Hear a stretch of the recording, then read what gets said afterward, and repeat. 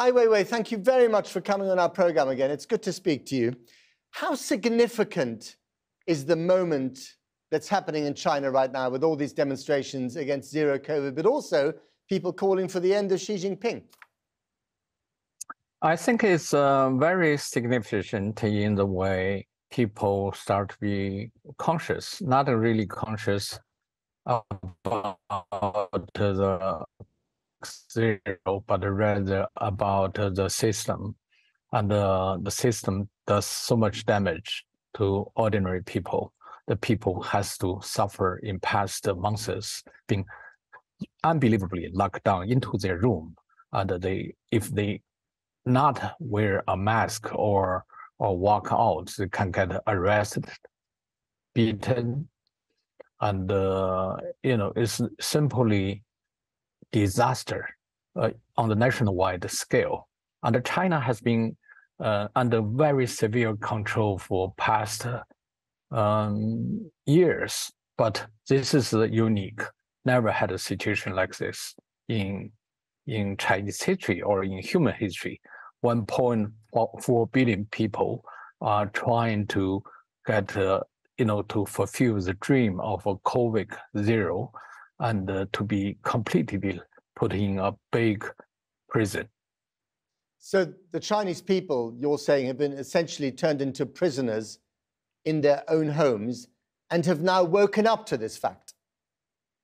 They are being forced to this position with lacking of daily supply, no communication with others, and under such a very brutal police states policy.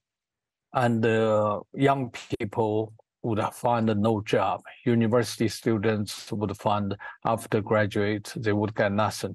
So they start to have their own voice. Why do you think Xi Jinping is pursuing this policy of COVID zero against Omicron, against a virus that is spreading like wildfire? Why do you think he's doing that? He must know about the negative consequences for his society and his economy. Nobody can guess in what an authoritarian's mind. I mean, you even cannot ask a simple question, but from the policy, we understand several facts. One of them is they really want to demonstrate to the West how China functions and how authoritarian state has a better, efficient policy being performed by the whole state, like one person. So they always demonstrate that, and it seems they believe this is the only way to make China stronger. And the second guessing is they realize the vaccination in China is not very effective. So if that if something happens, they simply doesn't have enough resources to cope with the situation. And do you think that these demonstrations are about people trying to just live their lives normally, get back to prosperity, or are they about democracy and freedom, or perhaps a bit of both? I think most people just want to get back to the normal life. They're already used to the system. They already think prosperity and have a job and make some money is crucial for next day or next month. So I don't think a revolution would happen. And but of course, very few people realize that's a disease, not a natural disease, but a system disease. The system would always amplifying those so-called natural diseases into an extreme degree. Then they later blames someone else. So yeah, that's what I feel.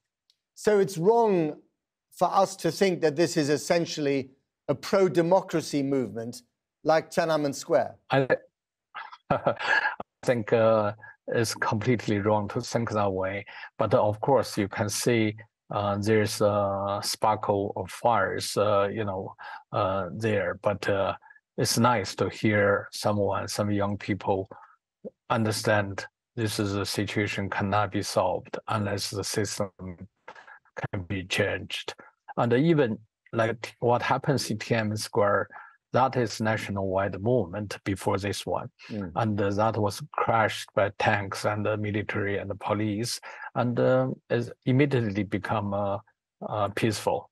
And what happens in Hong Kong 2-3 years ago is the most impressive demonstration in the world, and very rational, very educated people peacefully asking, demanding very small, not even very political demandings, still being crushed, and now has no voice at all.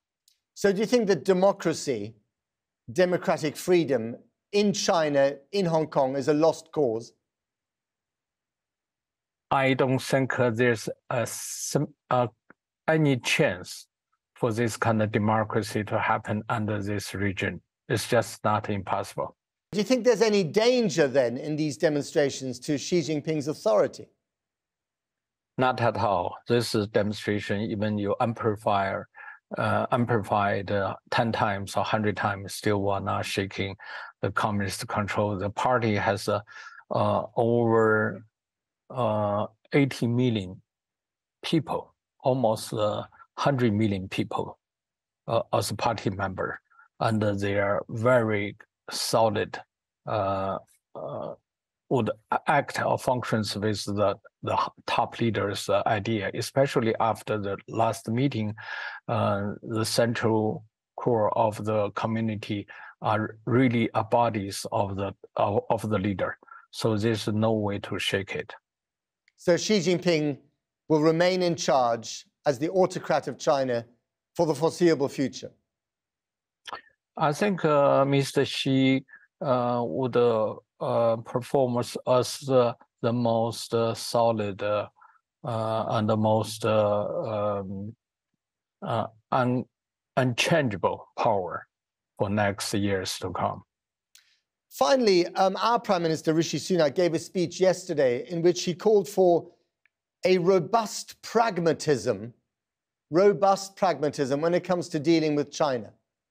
So he criticized them, but he also wants to have trade relations. What do you make of robust pragmatism? I heard part of his comment. I think so far he's probably the one of the clearest person describes the situation between West and China. And of course, how the leaders will be skillfully dealing with the matter, we still have to watch. But do you approve of his policy, of this robust pragmatism? What does it mean? I don't know exactly what it means, but I think it's a challenge. It's a question to all the leaders in the West. How do you manage to handling a very different culture, different civilization, a different understanding of our progress? And do you think that Rishi Sunak is on the right track here? Do I think what? Do you think that Rishi Sunak has got the right approach for China? Well, I didn't see any approach. I see what he talks seems pretty clear. And describe what you mean by clear. What do you hear in that speech? I think in China, in the old textbook about the war, it says you should understand yourself and you understand your enemy, then you would have a war. So I think the understanding of each side is crucial before take any questions, any actions. And from what you heard in Rishi Sunak's speech, you think that he understands the challenge of China? Well, I think he clearly understands that there's a fundamental difference, and that difference would make China even more stronger, and the challenge will be even bigger for the West. And do you think our response to China should be to, turn our backs on them, or should we engage with them? I think I always think under certain conditions you have to engage with anybody. You don't want to live in the world you lost your enemies, but this is even more dangerous. What about America's approach to China, Joe Biden's approach to China? I think America have a lot of secret deals with China, and they say something, maybe they do something else. Ai Weiwei, thank you very much indeed. Okay, what a pleasure.